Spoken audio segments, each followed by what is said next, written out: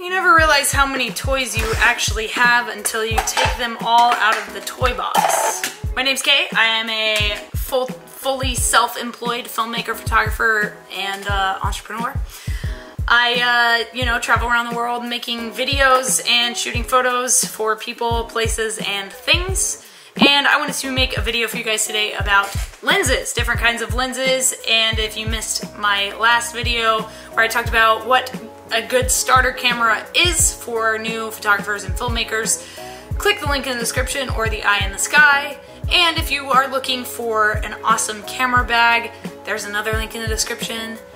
You can go watch that video where I review an awesome backpack. It was not for a brand deal, it was just because I fucking got a new bag and it's the best camera bag that I have ever owned. And I've owned way too many camera bags and spent way too much money on crappy camera bags. So hopefully that helps you guys select your camera bag. All right, so let's dive right into this video of lenses. Side note, I had a dream that I went to dinner with Elon Musk and the burgers were amazing. Elon, can we make that happen, please? I'm gonna shoot for you one day, so I feel like we should just go get some burgers together. If you are a Canon user, if you buy a Canon camera, you typically get a lens or two lenses with your camera. Typically you get a 50mm 1.8 lens, and this is an EF lens, and basically what that means is that this lens was created for a camera that has an EF mount. Different cameras have different mount names. I think most Canons have an EF mount, correct me if I'm wrong. Most Sonys have an E mount, and the list goes on and on. I think there's an M mount. There's just so many fucking different types of cameras, and basically they want you to buy all of their stuff, so anytime you switch from one brand to another brand, you pretty much have to buy all new glass. Obviously that's not always the case. There are EF lenses, there are E lenses, there are M lenses. There's a wide array of lens types, so you do need to know about that before you buy a lens for your camera. You need to know what mount your camera is, and you need to know what lens you have, what mount it is for, because if you buy a lens that doesn't fit on your camera, you're going to be pissed. You're not going to be able to shoot right away, and it's just going to be a nightmare trying to see if you can exchange it for a different lens. God forbid you buy it off of eBay and you can't return it, or if you, I don't fucking know, found it and it doesn't work with your camera, I don't know. Basically, just know, just look, just do your research before you buy stuff. Always do your research before you buy anything, but especially when it comes to camera gear, because it's fucking expensive. I will probably say this in every video because photography and film are probably one of the most expensive fields to be in. So yeah, just prepare your butthole and your pocket to be burned. But yes, 50mm 1.8 EF lens typically comes with your Canon camera. Another lens that usually comes with them is a 35 to 75mm lens. I believe that is correct. I don't have mine, I sold it because I don't use it. But yes, typically you have one or multiple lenses that come with your camera, especially if you buy it in a kit, like a starter kit. Like Canon has a starter kit, it comes with all kinds of cool stuff, excuse me. And yeah, that should be a good way for you to get started with your photography and video work. The doctor said I needed to take a pause, so do what your doctor says. Also, I have never taken anything from an abandoned building, but last week I was filming a music video in West Virginia, and we went to an abandoned elementary school that was abandoned in 1921. It's literally been sitting there for almost 100 years, just decaying, and it was the coolest abandoned building I have ever been into thus far. There was a gymnasium, and in that gymnasium was a Dr. Pepper sign next to their billboard about 20 feet off of the floor. And I walked into the gymnasium through the roof because the roof was on the floor, and I saw it and said, yep, that's going home with me today. So my friend and I spent about 45 minutes trying to get this fucking Dr. Pepper sign off the wall, and we succeeded, so that will be at my house in 2 days. I will show it to you guys, and Don't ever take anything from an abandoned building, but that was my exception. Sorry about it, but it's not going anywhere. And if they demolish the buildings, it's just gonna get thrown away. Sorry about it. I know I broke like the cardinal rule for urbexing, but I could not resist, and I am sorry to those urbexers out there that I may have offended by saying that. Don't take anything from an abandoned building because it's there for art purposes. It's not there for you to be a thief or vandalize. Don't spray paint. That's vandalism. Don't do that. That's not why you're there. You're there to capture the art and possibly capture a Dr. Pepper sign if you ever see it, and then send it to me to my P.O. box, which is in the description. Yes. Okay, let's continue. Some other Canon lenses that I have that are EF mount lenses are this 80 to 200 millimeter lens. Basically anything that has a hyphen on it or does this is a zoom lens. It has, you know, it goes from one spot, 80 millimeters, to 200 millimeters. So that's how lenses work. If you want to get something that will not stay in one spot, for example, the lens I'm using right now, or this Rokinon 85 millimeter lens, basically what this means, okay, so you've got, let me just give you a little breakdown. You've got zoom lenses and you have prime lenses. Prime lenses do not move in this direction. They only move in this direction. This adjusts your f-stop and it adjusts your focus. It does not adjust your, it doesn't adjust in distance, you know what I'm saying? It doesn't adjust in distance, it adjusts depth of field and it adjusts f-stop, okay? So this is never gonna change from an 85 millimeter space, okay? It's not gonna change. This one can change from 80 millimeters to 200 millimeters, okay?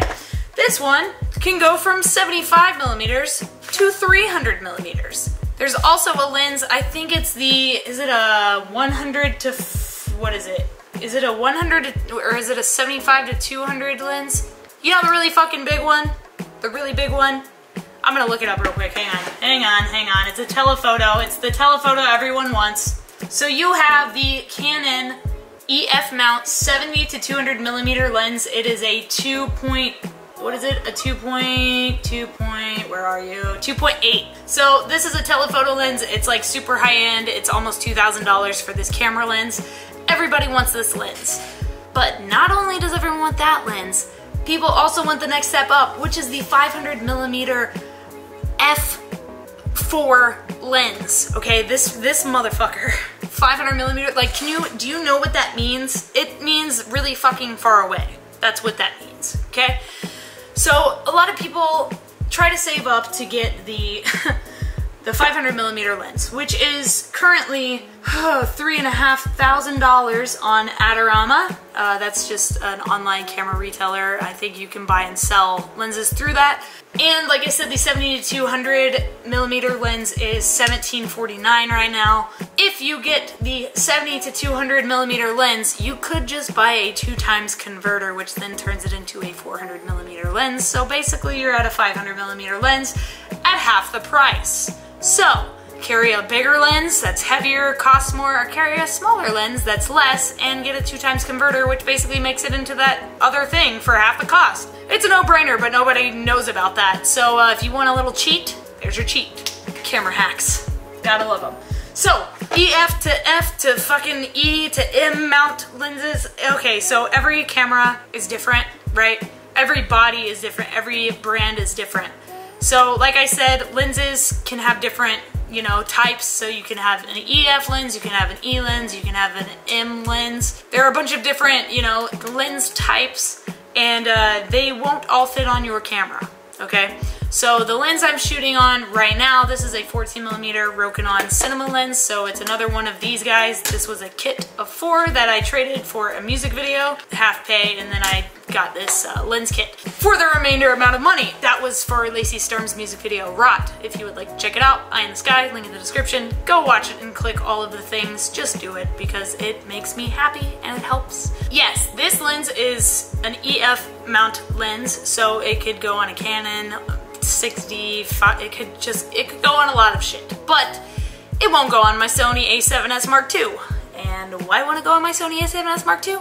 I will tell you why. Sony a7S Mark IIs are E-mount cameras, okay? They're E-mount cameras, therefore you cannot put a square peg through a round hole. What I'm trying to say is you can't put an EF lens on an E-mount camera. Listen, Kevin Garcia, I'm a little busy right now making a video. If you want to put your Canon lenses or your Rokinon or your Olympus or whatever EF mount lens you have onto a camera with a different mount type, you can buy what is called as an adapter. So I currently have an E to EF lens mount adapter on my Sony, and it is from a company called Metabones. It is hella expensive, just like everything else in this business.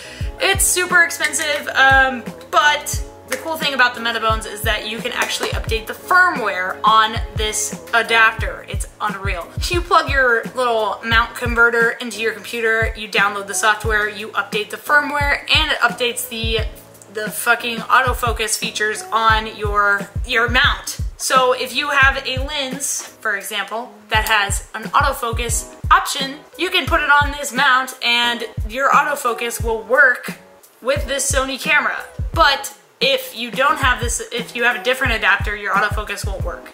You know what I'm saying? That's what I'm saying. It's super cool. Like the concept of making a converter is amazing. It saves you a bunch of money from having to sell all of your EF lenses for E lenses, and it makes your creativity options bigger and better. So yes, get a converter. Don't sell or throw away your lenses. It doesn't mean they're useless. It just means that you have to spend a little bit more money to put them on the camera you want them on. Where do I get my lenses?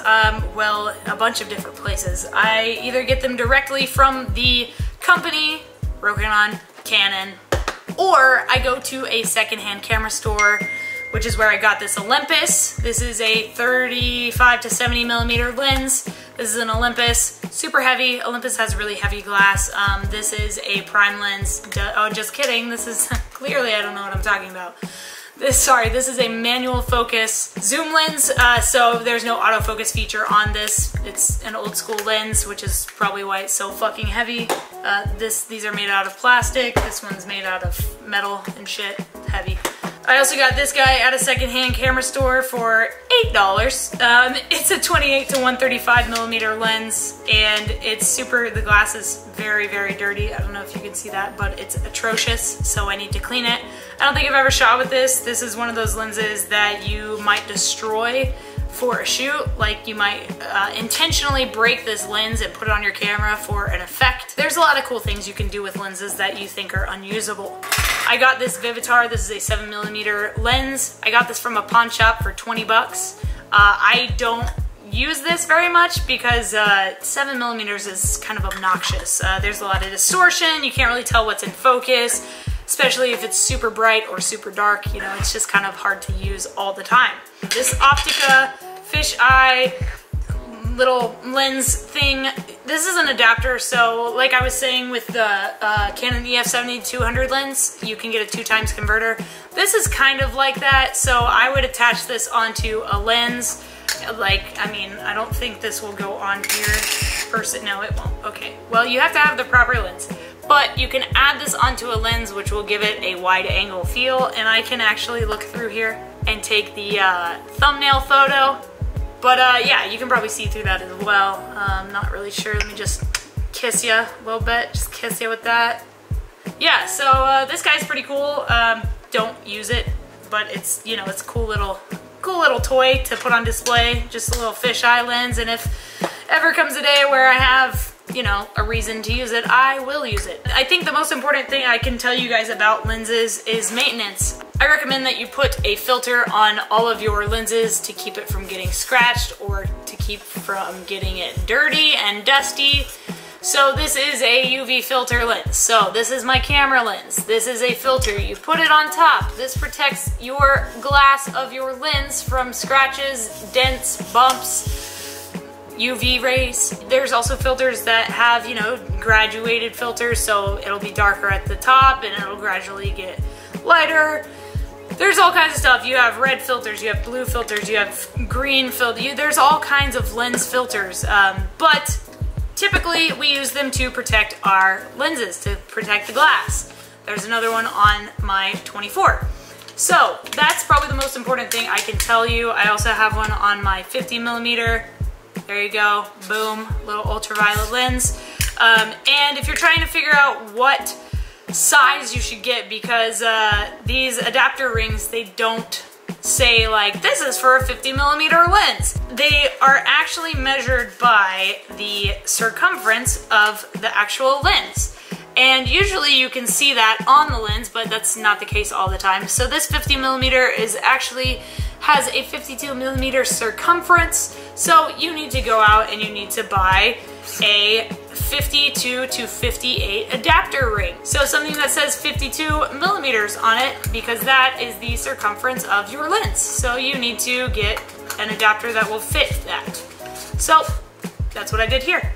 And then I put my UV filter lens on that adapter and you're good to go. That's how you do that. Lenses, lens filters, lens types, lens brands, and lens, lenses. Lots of toys, lots of expensive things to buy. I hope you guys enjoyed this video. Please let me know what you would like me to talk about in the next one. Don't forget, every Monday and Wednesday I have an adventure video that I post where I typically go to abandoned buildings and explore them, because that's what urban exploration is, and that's what I love to do. And my mother hates that I love to do it because it's not a very safe thing to do. But Mom, you know what else isn't a safe thing to do? Drive my car, go skydiving, swim in the ocean with sharks, walk up a mountain, go into the forest, rock climb, ride a bicycle, ride a motorbike, a pineapple, or a cactus, or cuttlefish, hold a snake, go garden because bees. There's a lot of things, Mom, but I just happen to love exploring abandoned buildings, and I love you, and I'm sorry that I stress you out. There are worse things I could do. At least I wear a respirator and go with a buddy. Take a buddy! Yes, I don't know where I'm going with this. Basically, this whole video is me apologizing to my mom for being adventurous and reckless at the same time. But yeah, let me know what you guys want me to talk about in the next video, and if you have any other questions, please let me know. Don't hesitate to ask, that's why I'm here. Some of these lenses that I don't use, for example, this Vivitar 7mm lens, probably this super wide fisheye lens, probably this Olympus lens, and my DJI Phantom 3 Professional will be on my website for sale, because I'm trying to get rid of these guys so I can get some new Sigma art lenses, and I'm probably going to get rid of these guys as well for some Sigma art lenses. So if you're interested, head over to my website, kanagoniophotography.com, follow me on the social media, all on the screen right now, and go watch some other videos. Thank you guys, you're the best, stay strong, keep enduring, and go shoot something. It's fun.